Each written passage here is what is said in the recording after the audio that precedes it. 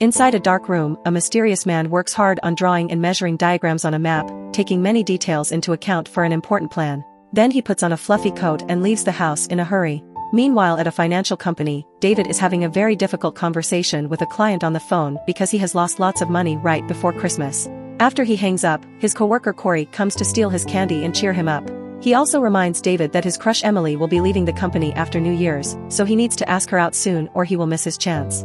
However, David doesn't think it is a good idea, regardless if his crush has been going on for a long time. Later that night, David and Corey enjoy the office Christmas party, and while Corey drinks with their other buddies, David tries to chat with Emily. However, their conversation is terribly awkward and it ends quickly. Moments later, Emily leaves the party and David rushes after her to tell her she forgot her hat, except she is wearing hers. This interruption causes her to lose yet another cab, and David uses the chance to finally ask her out. Emily accepts, and when she tries to stop a taxi, David offers to take her home instead. When she takes the offer, David first stops inside to let Corey know he is leaving. However, Corey is very drunk and reminds David he promised he would take him home too, so now David has no choice but to deal with a third wheel. During the ride, Corey keeps on drinking and making dumb comments, making the mood in the car very awkward and causing David to apologize to Emily multiple times. Corey also asks David for his phone because he lost his at the party, but this only ends up with David's phone quickly running out of battery.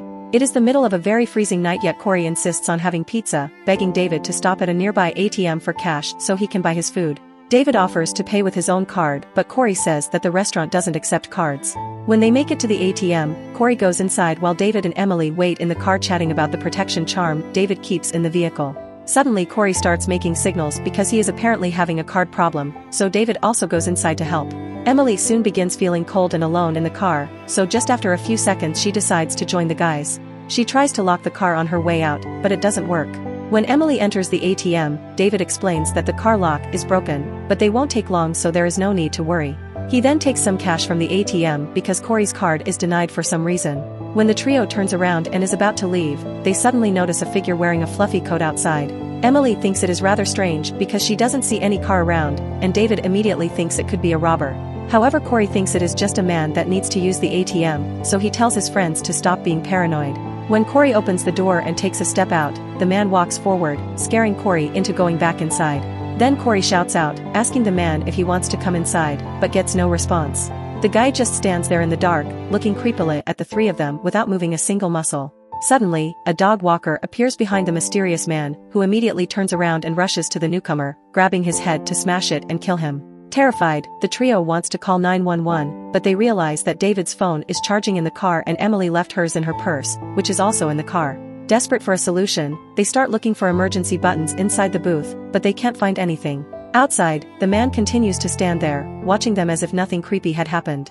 Afterward, David asks Emily to give him his car keys, and when Corey tries to stop him from going out, David swears he can manage to run to the car to take his phone and call the police before the man can get to him. At that moment, the mysterious guy approaches David's car and takes out a toolbox, then goes to the back of the booth. Suddenly the trio begins hearing noises and the power goes out for just a second. When it comes back, the temperature begins to drop and they realize the man has used the toolkit to break the ATM's heater. It seems the guy wants them to die slowly instead of attacking them like he did with the dog walker. As the man returns to his watching spot, David begins to hit the enclosing glass, hoping to set off the ATM's alarm, but Emily stops him because breaking the glass would allow the guy to get in. Next, David and Corey begin kicking the ATM in another attempt to set off the alarm, but nothing happens. Emily notices there's a smoke alarm too, but none of them has a lighter. Suddenly some lights appear in the distance and Corey spots a police car, so the trio starts to yell to get its attention. Unfortunately, the car passes by without noticing them. While the man listens to them from behind the booth, David gets an idea. They should give the man their money and jewels, maybe that will get him to leave. In an envelope from the ATM, they put Emily's earrings, Corey's watch, and David's $500. Then David comes out, showing he means no harm, and throws the envelope toward the man, begging him to let them go. When the man picks up the envelope, David takes the chance and immediately runs to his car. As the mysterious man comes after him, David attempts to start the car, only to discover the wires have been cut. Next he picks up Emily's phone and dials 911, but at that moment the man strikes the window, dragging David out of the car.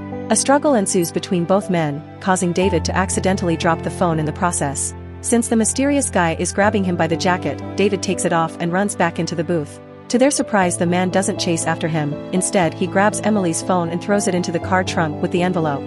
Next, Emily uses her lipstick to write help on the door, while the guys finally make a hole in the wall, but the alarm still doesn't ring.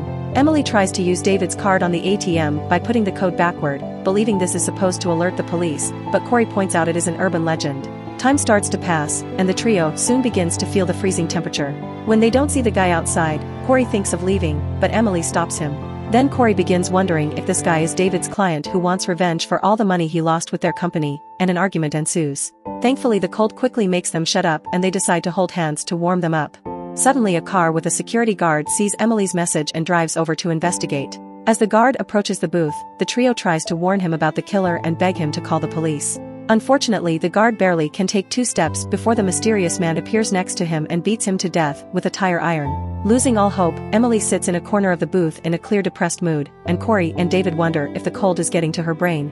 At that moment, the man enters the booth, so David and Corey immediately begin to fight him before he can hurt them. The 3 men fall to the floor in a fierce struggle, and David suddenly sees some wire hanging from the ATM, which he grabs and uses to strangle the mysterious man while Corey holds him down. Afterward they are disturbed by the fact they had to kill to survive, but suddenly they notice something outside. The mysterious man is still there watching them. The trio checks the wallet they find in the body's pockets and discovers it is just a worker with a family that had wanted to use the ATM and happened to be wearing the same jacket as the killer, which makes them feel even worse.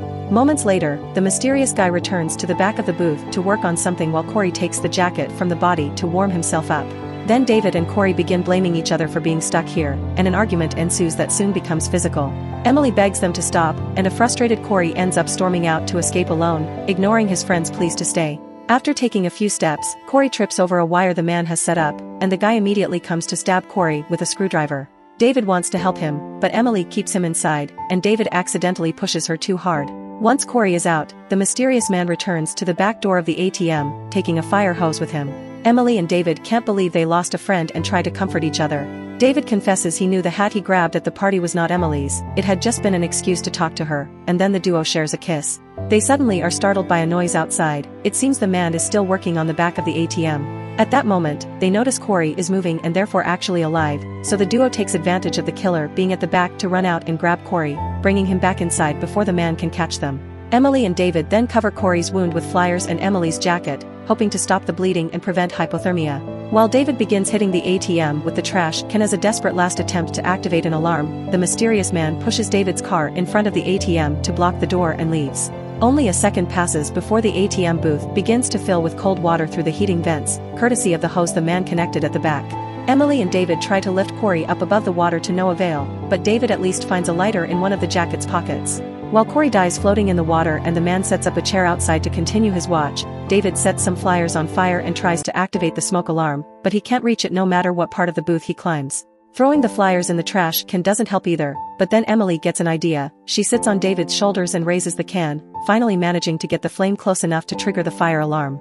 They are happy to finally succeed, however at that moment David slips, causing Emily to fall and smash her head on a shelf, instantly dying. David is crying and clinging to Emily's body when suddenly, the mysterious man rams the security guard's car against David's, which crashes through the glass. Having lost everything, a furious David grabs Corey's bottle of wine and with a piece of jacket, he turns it into a Molotov, then he goes outside and throws it at the man on the chair.